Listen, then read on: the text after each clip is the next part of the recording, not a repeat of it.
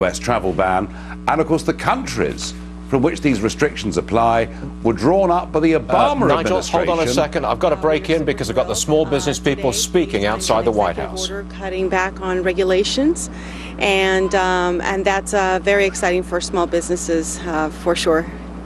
The mere fact that he cares about what our challenges are and what we deal with on a regular basis, on a daily basis, trying to grow our small businesses is really extraordinary. He really cares about what our problems are and how to come up with some solutions to rectify those issues.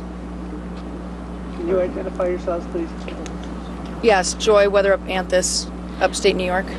Irma Aguirre, restaurant owner from Las Vegas, Nevada. I'd like to add that the president has been our president for the past week and starting on his second week. And what he's doing is a terrific job in trying to listen to all walks of life, listening not just to large businesses but small businesses like us, and really being resilient in the things that he wants to do to move business forward. Not just large businesses but also small businesses. And that gives me a lot of hope. So my name is Natalia Luis, and I'm Chairman and CEO of M. Luis Construction, M. Luis Products.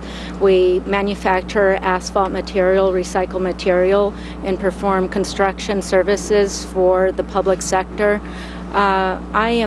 I am grateful today for the opportunity to have a candid conversation on some of the overregulation that impedes our ability to be efficient and as effective as we can be.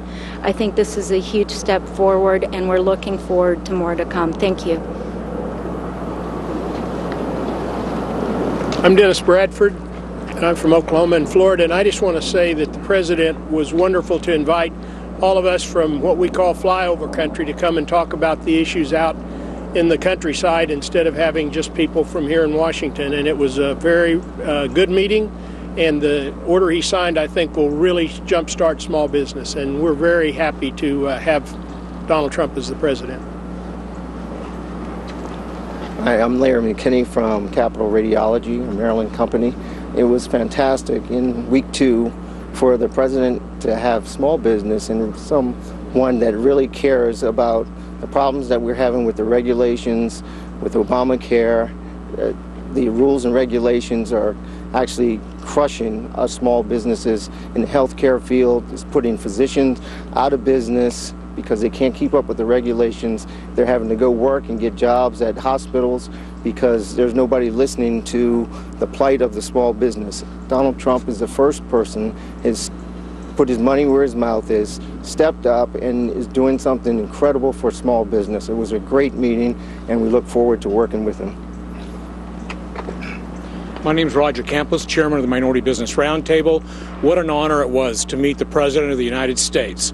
All of us here have a seat at the table.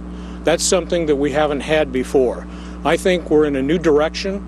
I think the economy is going to grow, and I think that we should thank the voters of America for putting Donald Trump in office so that we can have access to capital, access to credit to help our struggling small businesses.